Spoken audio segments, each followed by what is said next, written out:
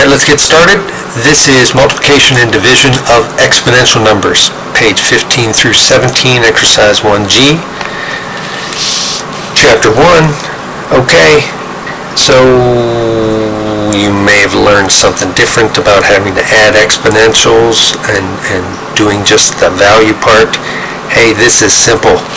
It's the exact same multiplication division rules that you already learned. Your job is to punch these numbers into your calculator correctly, hit equals, and write down the right sig figs. It's a piece of cake. Now, how you put a number into your calculator can be different based on the calculator. My suggestion is try it on your own, and if you can't figure it out, go see your teacher. He'll help you, she'll help you figure out exactly how to get exponentials in your calculator. Chances are, putting a number in exponential notation will require you to hit an EE button, or maybe an EXP button, or maybe a times 10 to the n button. But what it will not do is you're not going to hit the multiply button, you're not going to hit 10, you're not going to hit the 10 to the x button, or the log button, or the e to the x button. It's very easy, because maybe exponentials aren't something that you've done very much, to be punching the wrong thing into your calculator, and it can really screw you up. So let's make sure. Here's an example problem. 171 times 10 to the minus 11th divided by 417.0 times 10 to the 12th. Well, if you remember, multiplication and division rules say that I should be able to tell how many significant digits are in my answer, and the way you go about deciding that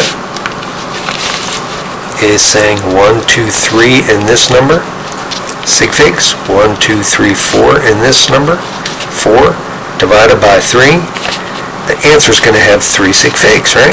So, can you punch 171 times 10 to the minus 11th into your calculator correctly, and divide by 417.0 times 10 to the 12th, hit equals, and then write the answer to 3 sig figs? That's your job.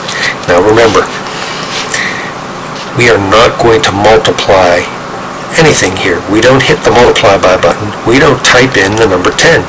We hit 171 EE minus 11, or maybe on your calculator 417.0 EXP 12, and then put the division sign in between.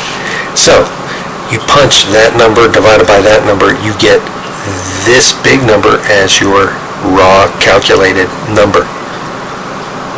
You have to write the answer to 3 sig figs.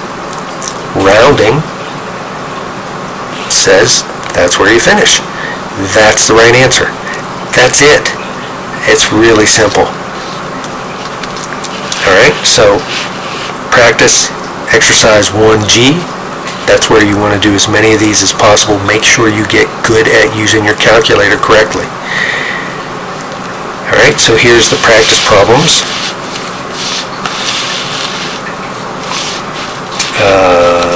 Let's see if I can slick this around here. Okay. Everybody got that? Okay. 7.70 times 10 to the 42nd times 3 times 10 to the minus 8th. What's that answer? You're not supposed to see that part. B. 6.02 times 10 to the 23rd divided by 8.0200 times 10 to the 11th. And then example number C.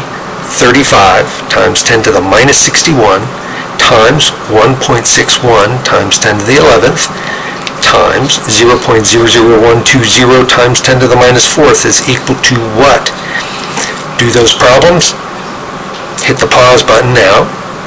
Get your right answers. Make sure you're writing them to the right sig figs, and then compare them to the right answers. Okay, hit pause. Alright, you're back. Let's see if you ended up with these answers. These are the correct answers. 1 sig fig here because of 1 sig fig in this number. 3 sig figs in this answer because of this value. And then 2, 3, and 3 sig figs, so the answer is only 2. Okay, so hopefully you got those values, and if you need more practice, have at it.